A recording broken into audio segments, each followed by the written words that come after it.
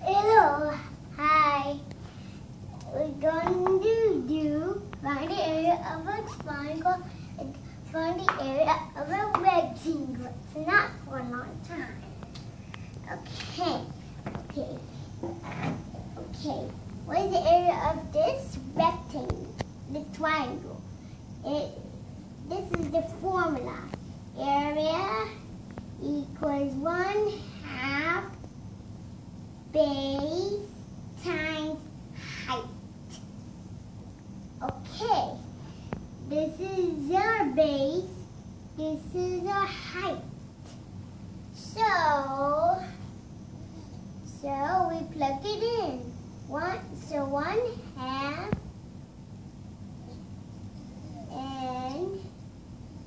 and 9 meters times 20 meters.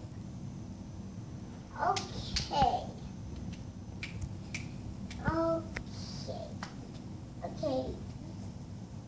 Bucket in here. It's like a bucket.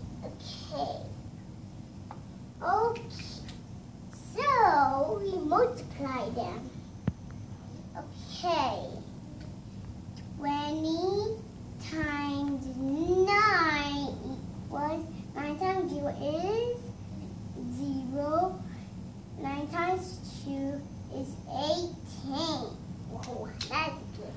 So it would be 180. 180 is perfect. Okay. So 1/2 and 180 and meter times meter is meter squared. Okay. So this is a visible one in here. Okay.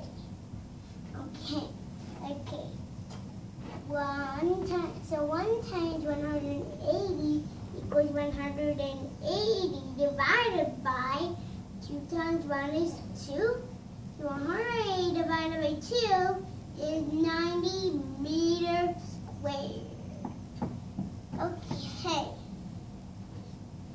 Now I will erase this. Okay. Next, the last one is a rectangle. So, what is the formula for the rectangle? A formula for the rectangle is area equals length times width. Where is our length? Here is our length. That is our tall, and the width is short. So, we just plug them in. We plug them in into this safe is 42 centimeters.